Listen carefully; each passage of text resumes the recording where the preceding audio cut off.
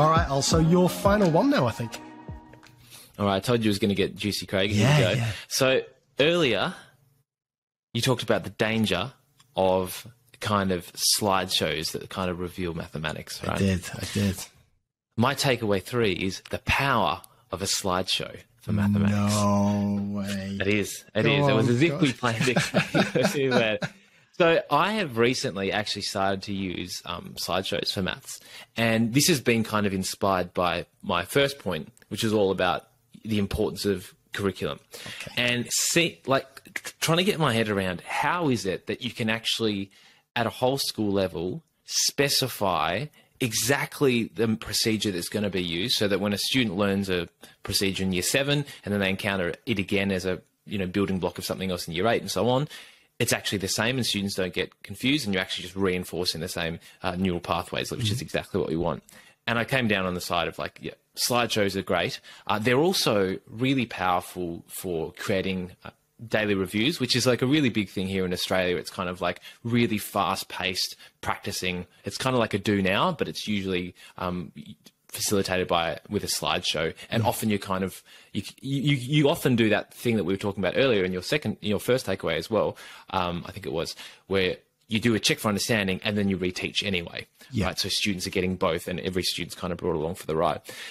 The reason why I've been loving these kind of slideshows for maths recently is because, first of all, it frees up my cognitive load. I don't actually have to be thinking about what comes next because the slideshow has it for me. Now, obviously, I'm not going to the classroom without looking at this slideshow, but the difference is rather than prepare the lesson, now I just need to prepare for the lesson. I do need to do both, actually, because I'm writing the slideshows. But if someone else has taken the slideshows that I was writing, or if someone else was writing one, I don't have to prepare it, just have to prepare for it. The other thing, what that does is it frees up my working memory, because I'm not thinking about what the next step of the mathematics is, and I can focus more on whether or not the students are paying attention. So linking back to that kind of coaching diagnosis, right? So if I show up in next line of working, and we're coming back to kind of some of Michael Pershin's worked example content here, I can say, all eyes on the board, reading line 2 of working, and I can progressively reveal it. And I can actually face the students, and I can see if every student is focusing on that. Like I mentioned, standardized procedures, really great for knowledge management year to year. So if you teach a lesson and it doesn't go that well, you can tweak that lesson when you're finished, and that's like there stored for next year, right? With a hypothesis, with a note. If the teacher's kind of doing the working on the board, there's no record of that. How do you actually get fine-grained kind of refinements of what's going on? And also, it's just supports new teachers phenomenally, because the amount of time it would take for you to sit down, for an experienced teacher in the department to sit down with a new teacher and say, all right, there's 50, no, probably, I don't know, let's take a guess, 100 procedures that we need to teach the students this year, something like that. Here's exactly how we teach every one of them at this school. And then expecting the new teacher to somehow record that, store it somewhere, it's just completely unrealistic. Whereas if you put it in a slideshow or similar, you can totally master that. Now, the cost takes a massive time. There's a massive upfront cost to create it. It can take a couple of hours even to create a lesson, whereas, you can probably just rock up to a class. I have a year 8 class this year. I could just rock up and teach it, but with a slideshow, it takes a significant amount of time. But I think long-term, for a school, the investment is worth it. Right. Strap yourselves in here, right? So you had me on the rehearsal bit, right? I can't see you getting me on board with this. So I'll give you my response. So first, but I'm glad you've brought this up, on, because this is what we want. If we just agree all the time, nobody's happy with that. Let's get it kicking off here. So just to clarify what this looks like, are we talking, so you would have animated, let's take expanding double brackets because we were talking about it before. So you'd have kind of pre-typed in each line of the solution, and it's all animated to appear kind of one click at a time, one, line by line, and so on and so forth. Would that be right? Mm-hmm. Yep. Right. Okay. This is interesting. So the first thing to say, and again, this sounds like a real horrible thing to say. I can only talk from my experiences. Some of the worst lessons I've seen in the last few months have been these kind of pre-animated ones because of the reason I spoke about before, that it's this click, click, click, click, click through thing. I think one thing that suffers straight away is the pace. I think teachers find it very hard to get the pace right without they go too fast, because they're not having to do the thinking. They're literally just having to do the click. But the biggest reason why I don't do this, and I'll offer a solution to this in a second, is because of the disconnect. So the message I want to give kids is what I'm doing here at the front is exactly the thing that I want you to be doing in your books, because we're all in this together. I'm going to do it and you're going to be able to do it. I think there's a massive disconnect if kids see you, the way you're doing it is you're pressing a button on a blank screen where things are just magically appearing, versus the way they're having to do it with a pen on grid paper or whatever in their exercise books, actually using their brain. And it can literally seem like magic is happening where these things are appearing. Now, of course, the worst versions of this is where the teacher, as I said before, literally doesn't have a clue what's going to appear on the screen. And obviously that's going to be a disaster. But I still think even with a skilled practitioner, you don't have that same connection with the kids during that modeling as you would do if you do what I'm going to suggest instead, which hopefully kind of solves a few of your concerns. So I'll outline this, what I do now, and then I'll shut up. So one option is you take a PowerPoint, you remove all the kind of pre-animated solutions, you just have the question, and same on a OneNote or whatever, and you do the kind of modeling on the board. Fine. What I think is better is the visualizer and getting an exercise book that is exactly the same as the kids' books. So you're removing that disconnect. I am literally writing with a pen, with a ruler, in the exact same thing that you're going to be writing on. You can see me doing it. I'm facing the front. I'm not having to turn to the board, so I've got better kind of sense of your attention.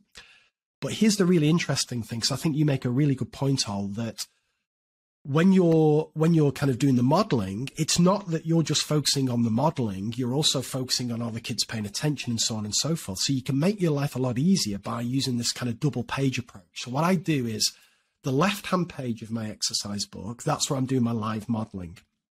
The right-hand page, I've got the written solution already done that I've written out when I've prepped. I've also got it annotated with anything where I think the kids may struggle or where a question I might want to ask the kids. So actually, as I'm doing the live modeling, I can have a little glance to my right and I can remove some of that kind of, cognitive load of having to remember the solution. And particularly if I'm doing some tricky maths, like, grade 12 or grade 13 maths, where I have to really, really think about it. Having that support network is really helpful. Whereas the way I used to do that, where when the maths was tricky, I did used to do a lot of clicking, I just don't think the kids got it as much. So I'm a massive live modeler. But I think using the exercise book to reduce the disconnect and also using the adjacent page to provide that extra support, I think that's the best of both worlds. But let me hand it back to you. Cool. I think what you suggested is a really great approach for sure, Craig. And that was actually what I was doing just before I've recently moved to experimenting with the slideshows, because I found that, well, first of all, I can write much more neatly on a book than I can on the board. Me too. So the setting out's a lot better. Second, you've got like that page equals board kind of approach where you're modeling to students exactly how you want them to lay it out. And yeah, definitely had those cognitive load benefits. There are a couple of challenges I found with that though. Often I couldn't show everything in the one visualizer shot that I wanted to for students. So I might kind of do some working off the bottom of the visualizer shot. I'd have to shift my book up and the question might disappear or some key point might disappear. Fair. Yep. Whereas with like the design of a slideshow, you can take the time to go, all right, what do students need to have on this page? I think that to respond to the pace thing as well, I think a slideshow is actually much more flexible with pace because you can speed up or slow down depending upon what's needed by students. Whereas if you're writing, you can only really slow down because you can only write so fast. And a good example from last lesson was we were looking at first finding the highest common factor. So that was the first skill that I kind of taught students. They did some practice of that. And then the next skill that we worked on was factorizing. And the first step in factorizing was finding the highest common factor, right? And I found that I didn't need to model finding the highest common factor again. So in the slideshow, I could just click bang, and that would just animate all the steps we showed before. And I was like, that's what we did before. Remember, this is what it's supposed to look like. And then we'd follow on from there. But I understand what you're saying about the kind of maybe students aren't getting it. I mean, I'm not as convinced as you are about the fact that if it looks like their book, then that's going to help them understand it better than if it looks like a slideshow. But I would say that if you do the we do well, as you was kind of highlighting before, that modeling, there will actually be kind of a check for understanding at each step, right? So it's like, all right, here's the I do. Step 1, bang. Step 2, bang. Step 3, bang. Step 4, bang. All right, we do. Step 1, you have a go. I'm going to check your understanding. All right, you got that. Step 2, you have a go. I'm going to check your understanding. Step 3, I'm going to check. Step 4, I'm going to check. Okay, you do. Put it all together. So I think if you're doing good teaching practice with the I do, we do, you do structure, you're actually a lot more flexible with the slideshow in terms of your pace and so on, and it's going to be a lot more efficient than if you're trying to do it with pen and paper. Interesting. Just 2 more bits on this then. So the first, I forgot to mention this point before. You said a big advantage of having the slideshow was that you would have a record of your teaching and so on. I completely agree with that. Of course, it will be the same with the book, right? The teacher examples book. I mean, again, I think it's quite a nice document that you can, add your annotations, add your comments, and it's there. It's also good to photocopy for the kids if they were missing a lesson and so on and so forth. So we can work with that. Well, my final kind of question on this, and this was the kind of nail in the coffin for me on animation.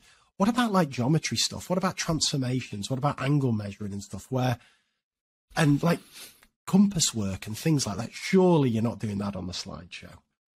Yeah. There are different modalities that work better for different things. There's never going to be like a one size fits all. Slideshow's always better, book's always better. Like for a lot of that stuff that you've just mentioned then, I think often like an animation is actually going to be one of the most helpful tools, right? So you're going to jump on a YouTube clip and show, if it's some sort of a transformation, you're going to show a shape rotating, or you're going to show a slide or a shift or something like that. So I think modalities are going to change. So couldn't agree more.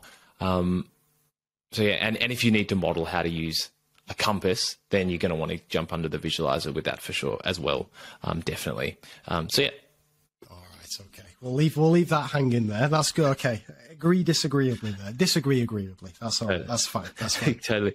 I mean, I think you're more firm on this than I am. This is a space that I'm exploring and kind of checking out. One other thing I want to say on this is I think that the way they do it, Greg's school, is I'm not sure if they actually do animate the solutions that they show students, but what they have is like the question, then the teacher might model it on the board or on a visualizer, and then the next slide will be the work solution, not necessarily animated, but the point of that next slide, and I think he might have talked about this in the podcast with you, the point of the next slide is for the beginning teachers who aren't sure what the method is, right? So I think you can kind of have I think there's probably a way to kind of get a lot of the benefits of what you were talking about, and a lot of benefits of what I've talked about with some sort of a hybrid approach in there too. And then, if you wanted the scaffold next to the teacher on the right-hand side under the visualizer or not under the visualizer, they could print out that slide for themselves or something. So that's probably, Greg's probably beaten us to it, Craig, and found the optimal solution already. That's good. All right. Love it. Right. Okay.